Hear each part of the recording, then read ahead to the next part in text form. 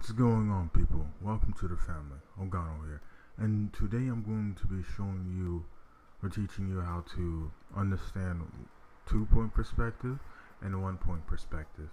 So in this tutorial, we're just going to be focusing on these two. The other three, we're going to be doing like 3-point perspective and 4-point some other time.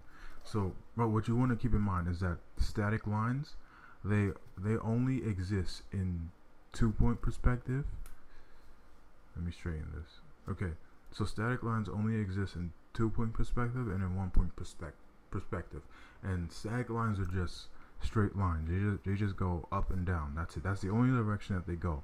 You know, however, they do change in height. Okay, so we have bigger static lines, and then we have smaller static lines. Okay. And then we have even smaller static lines. Now, why would we be changing the distance? Well, that means that, you know, from further away, you'll see like a smaller static line here. Okay, this is like distance. This is basically like illustrating distance. And this right here is like a bigger static line, so that means that it's close up. You know, this is like, you know, in the middle, so yeah, it's like balanced in some way. So just keep that in mind. We're going to be doing a lot of static lines, and they don't really change much unless you're doing height. Okay, and which we are going to do for distance. So you may have seen this drawing a long time ago when you were a little kid.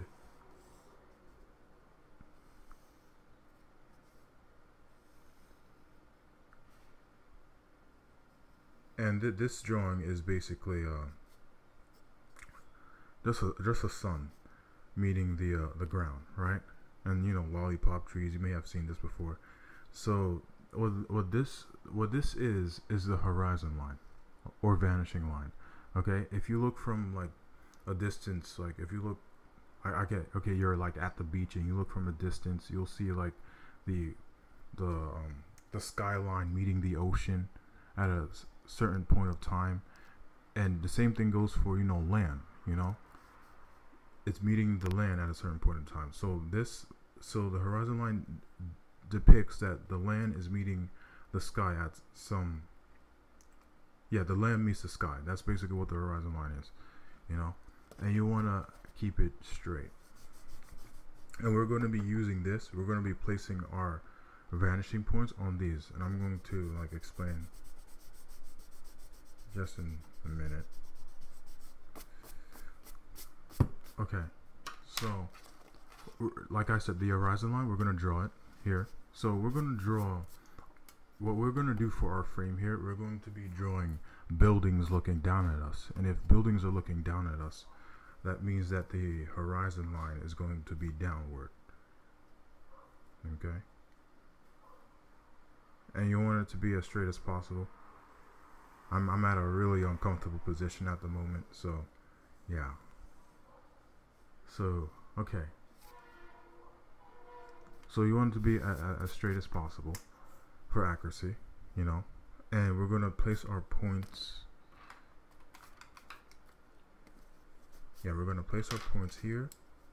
We're going to do 2-point perspective. Why it's called 2 points? Because we have 2 vanishing points, okay?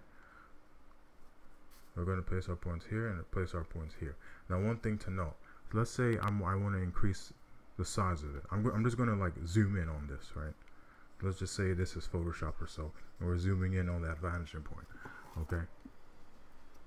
One thing to keep in note, as you're rotating your ruler, you want to make sure that your ruler is on that vanishing point. You know, as you're rotating and like drawing your buildings, you want to make sure that it's on this vanishing point. Okay, etc. Just as you keep rotating and rotating this way as well, you just want to make sure that it's always on the vanishing point. You know, you don't want it like going here or going there. Like if you have it going here, it's going to be like off balance, and the line is not going to like calculate right. The calculation is going to be right when you're right here. Okay, so we're on this point right here. Okay, so we're going to just erase it. Just use that same principle for this small point, for these two small points right here. Okay, so we're going to be drawing the buildings looking down at us. okay, and the horizon line is right here. This is where the sun meets it, okay, meets the land, you know. So right now I guess we can start with a static line. Okay, static lines don't really change much. Okay, this just illustrates distance. Okay, we have this static line.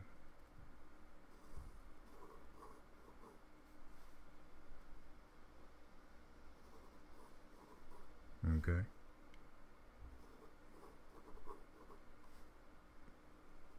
Okay, so yeah, static lines don't really change much. They're just, you know, static. They only change in height. So right now we're going to be getting our lines, the lines going this way from here. Any lines that are coming from this direction are being controlled by this vanishing point here. Okay, so as we rotate our ruler, we have that, we have that. We can like rotate it here to have another building come up. And buildings are basically just boxes, you know.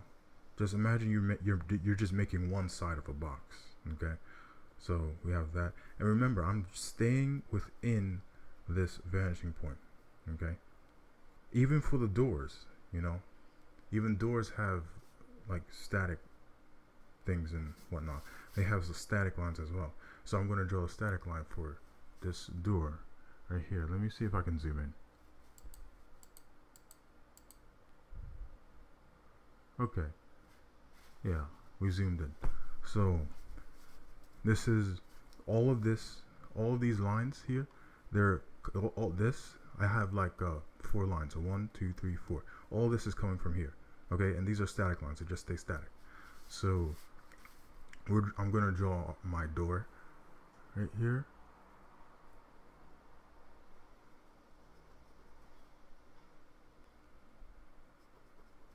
And that's one of our doors here. And that's one side of it.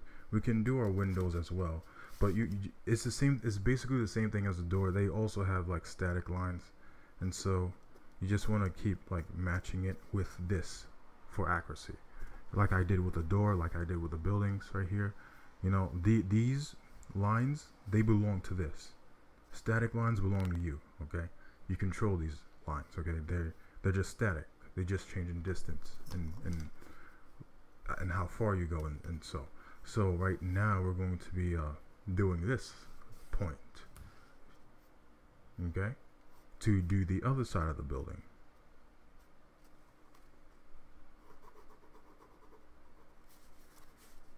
And you know, static lines, you can do whatever height that you want. It's up to you, really. We can like rotate it as well.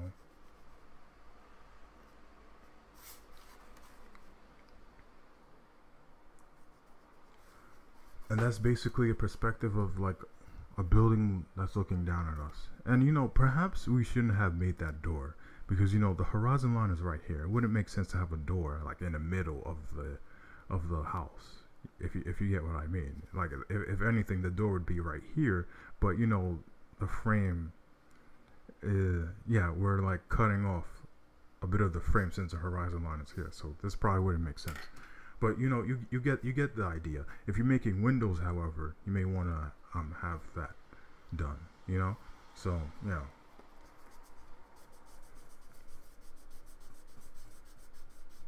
And right now, I'm going to show you an aerial view of using vanishing points.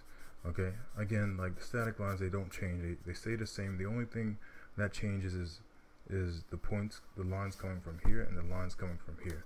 And how do you follow those lines? You just rotate your ruler, and then you draw these lines coming. So okay, right now I'm going to draw my vanishing point coming above me.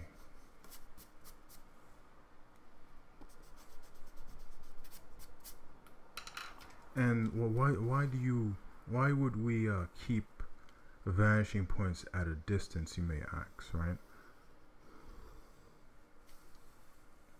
Yeah, well, why would we keep vanishing points at a distance, right? Well, the reason why we want to keep vanishing points at a distance is that they control the lines coming here, you know, as you rotate, they control all the lines coming here, and this thing also controls all the lines coming at this direction, right? Now then, if we had like buildings, right, coming here, okay, and we like, you know, move these vanishing points all the way at the center, poof, it just disappears, you know. Well, it doesn't disappear, everything just becomes a line.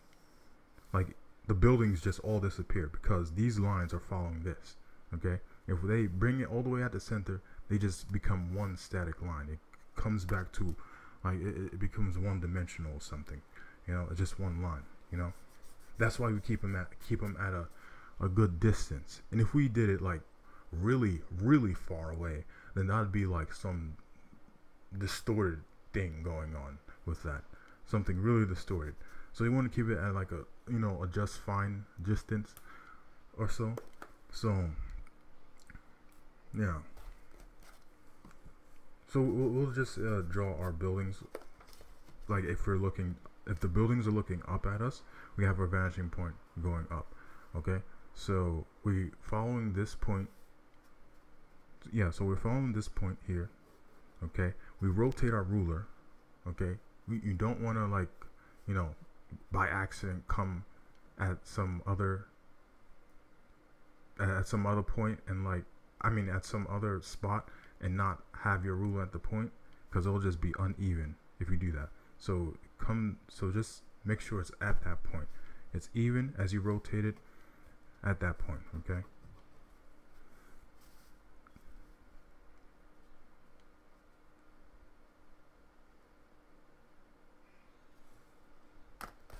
Let's just, okay.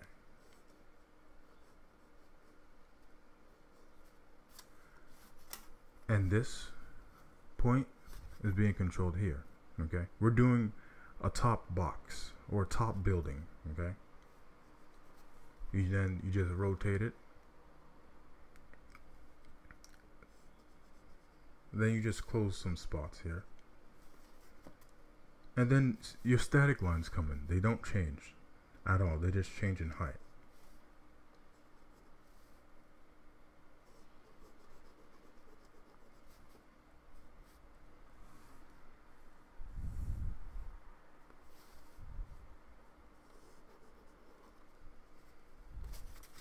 And if you wanted to like do another building part right here, you could do so as well. Just make sure that it's staying within that this point right here. So we have this box going on. Now I'm going to show you since we're not on, we're, you know, time I'm going to show you just an example of what I was doing here. Well, what could this be? What part is this? Like, this is the aerial part that I'm showing you here. Okay, the vanishing point is up here.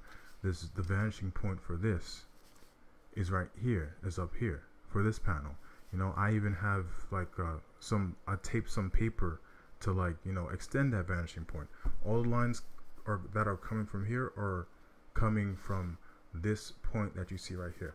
All I'm doing is just rotating it, you know, just rotating these lines and make sure that it's at that point, you know, for all of it to match.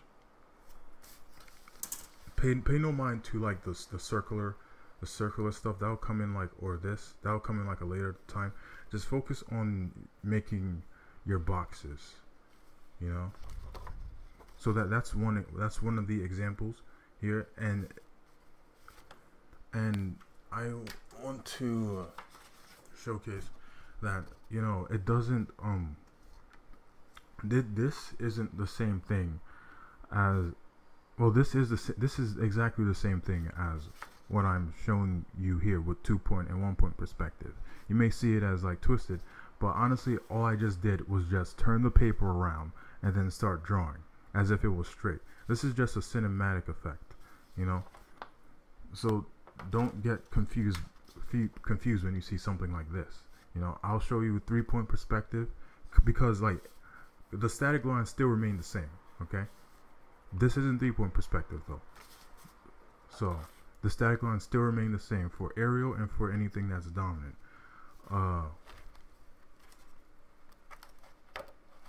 Same thing for this. Same thing for this. It's just that this is the same thing. I'm just like, I just turned the paper and just drew. That's it. I just turned the paper and drew to get that cinematic effect.